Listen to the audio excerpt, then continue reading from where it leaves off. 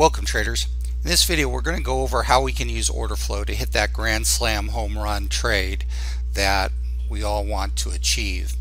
One of the questions I get asked a lot is whether it's better to take a consistent 2 to 3 point profit on every trade or hold some trades that might get a much larger profit.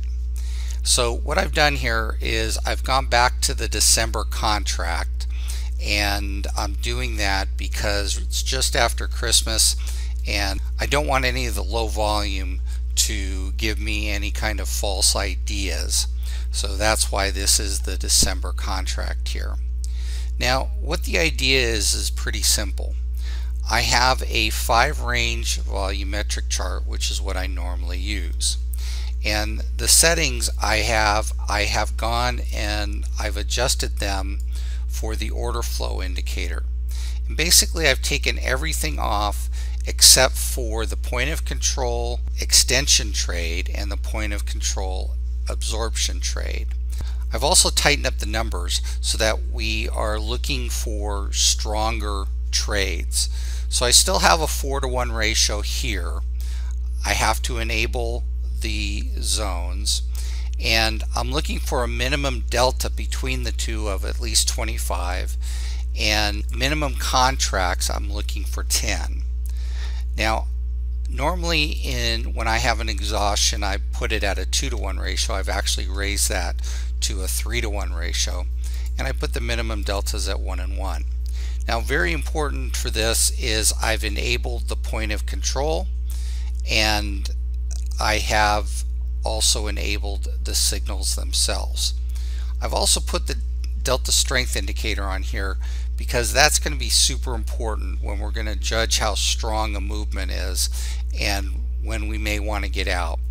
It's also very important because, as I'm going to show you very shortly, we want to see when the bar volume is high or low. So I get asked this question a lot. Why are there different colors on the delta strength?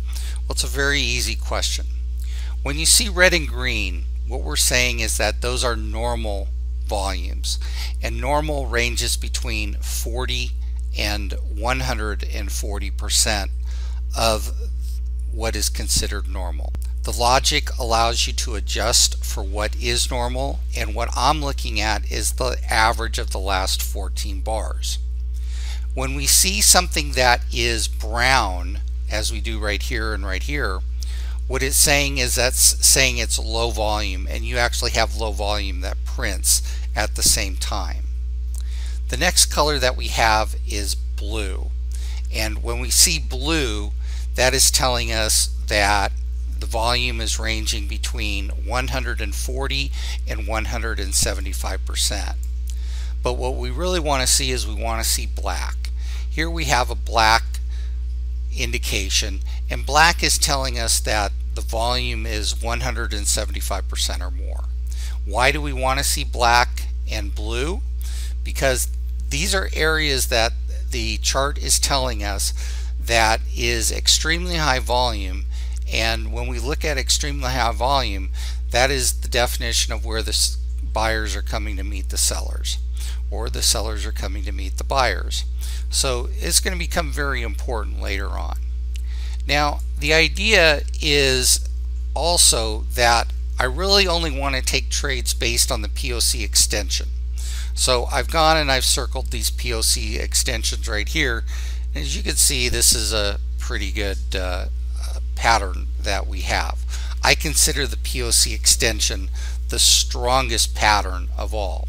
And why do I consider that?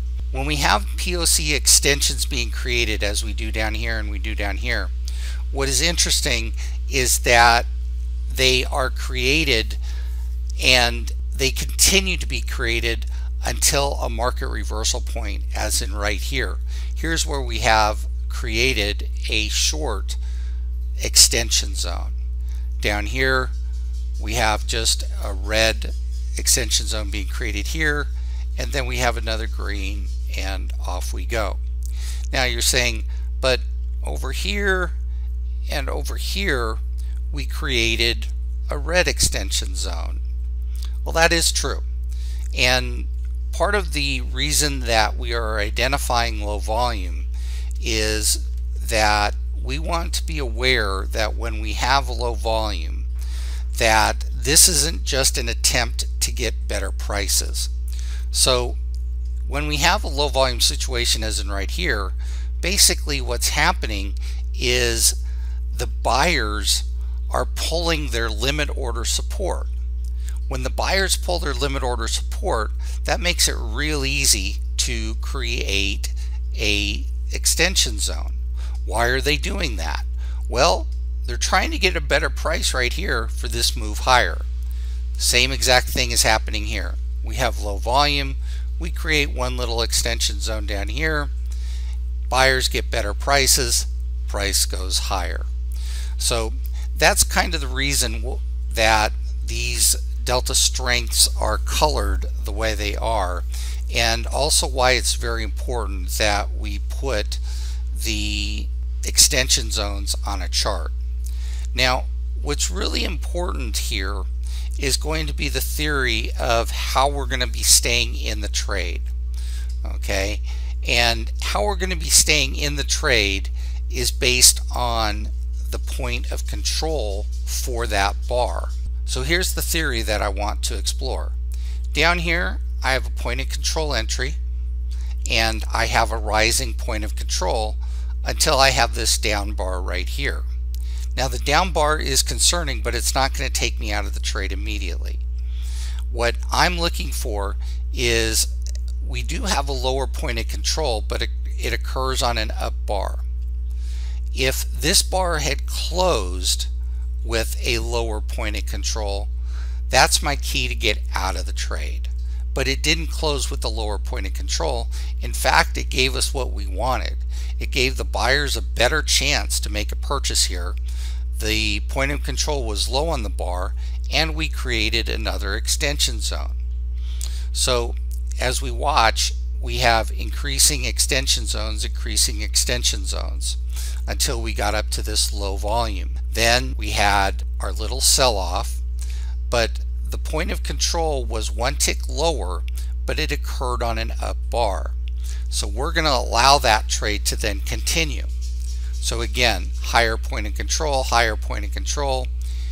We have an equal point of control, higher, higher, equal, higher. And then what do we have? We have a point of control extension sell indication. So down here, with exactly that same theory, we have a point of control extension buy, the point of control higher, the point of control higher, but on low volume. Again, the point of control here was low, and this green box right here is an absorption box. That's again exactly what we want to see, and we again get another 5 or 6 point trade out of this. Taking this chart back just a few minutes earlier, we can see we had a point of control exhaustion and absorption occurring on this trade here, and again the theory holds. We do have a higher point of control here, but it's a down bar. We continue until we get to this point right here, and here we have a second up bar with a point of control that would be higher. So in this case, we would want to consider exiting the trade. That would be our stop out. But here's something else that we should consider. We should never really be trading in a vacuum. So when we were trading down here, we were trading at the blue counter trend zone, and we did have regular divergence. So when you saw that, and we saw that we had high volume developing on that bar, really good idea to get out of that trade. And then what did we do? We traded into this distribution divergence with high volume. Again, exactly what we want to see to take a short trade here. Now, if we had taken the short trade there, we're being confronted with this right here. We're being confronted by a POC extension, the development of several extension zones here, and this is where we got to look at our bigger picture. Our bigger picture is that on the patterns chart, we have everything going for us we have high volume at the top here. We have distribution divergence as being indicated by the divergence indicator. We have classification limit order divergence as indicated by our black marker here. And as we traded lower and we traded into here, our first normal target should be this blue zone right here.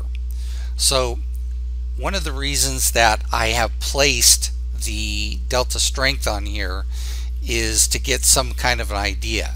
So this is basically what I am suggesting here.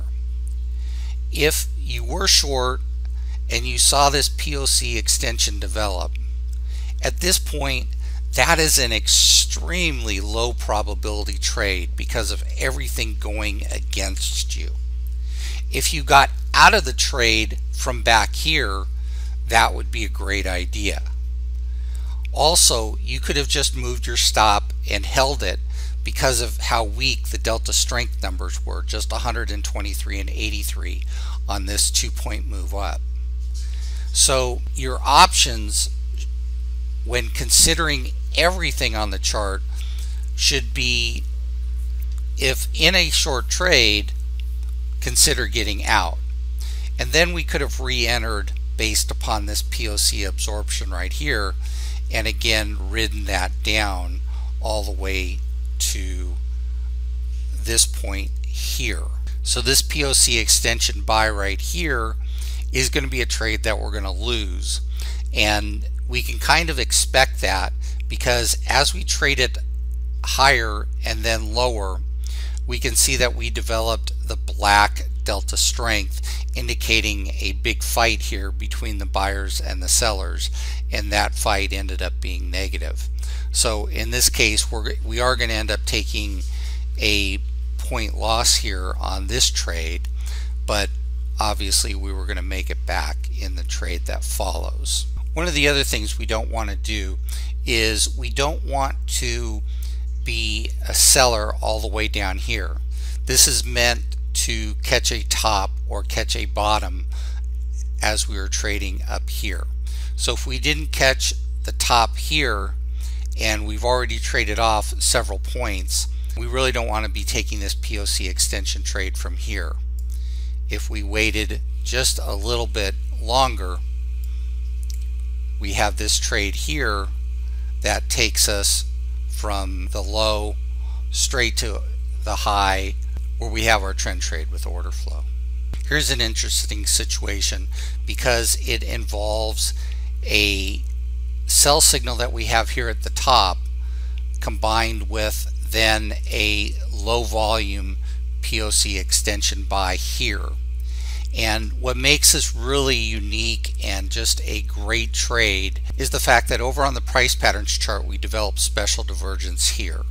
So because we developed that special divergence here, what that tells us is that from the low here at 72.50 to the high here at 77.25, there were actually net sellers in large lot contracts. So if they were net sellers in large lot contracts, and then we develop a point of control extension at the high, that's a pretty good trade to want to be getting into. So when we come down here and we have this POC extension buy, what your consideration would be is that again you're seeing it done on low volume. What happens? Price rises, the sellers get another chance to make a trade. It again happens here where price is allowed to rise, and we see again a high volume marker for delta strength, and that takes us into a pretty nice little sell-off there. And here's one final example. Here we have a POC extension buy here, and when we trade up just 4 points, we had a POC absorption sell. Now that is going to be pretty much a red flag right there, except that as you can see we had an extremely strong delta strength, and that's actually what the POC absorption is telling us, that all of those buyers there did get their contracts absorbed. Now what happens is, after that bar, we then see an up bar with again the point of control going higher. So again, if you use this POC absorption here as an exit for the trade, that would be a truly logical exit to the trade. However, if you held it for the continuation of this bar and saw that, you could see the buyers coming in with the delta strength and then taking it further higher, you might ended up staying with it. Here again, here's where you had the same exact thing happening. You had the absorption sell, but here we had a second bar with a lower POC. So when this is developing as a lower POC on a second down bar, this is definitely where we want to be out of this trade at that point. Then as we come back to here, you can again see we're given another entry signal on our POC absorption, and we ride that one straight up to the top. Again, here I'm not phased by the lower point of control because it occurs on an up bar. And again, we should be looking at nothing in a vacuum, because this POC extension absorption trade, which did occur on high volume, also occurred during a very strong trend on the price patterns chart. And as I've said many times before, if we're going to take a trade here, this offers very poor risk reward in most cases, because what's going to happen is, in a strong trend, especially a very strong trend where it's gone past the strong trend resistance zone here, is we're only going to get about a 2-point pullback, and then we're going to get this reversal and the continuation into the exhaustion pattern. So nothing should ever be taken in a vacuum, and while this may prove out to be just a small number of losses compared to the number of winners that occur when this happens, it's something that needs more research and needs to be proved before you go ahead and start taking these strong trend trades that are counter to the existing trend. Hope you've enjoyed this video, and wish everybody luck in the new year. Thanks. Have a good day. Bye.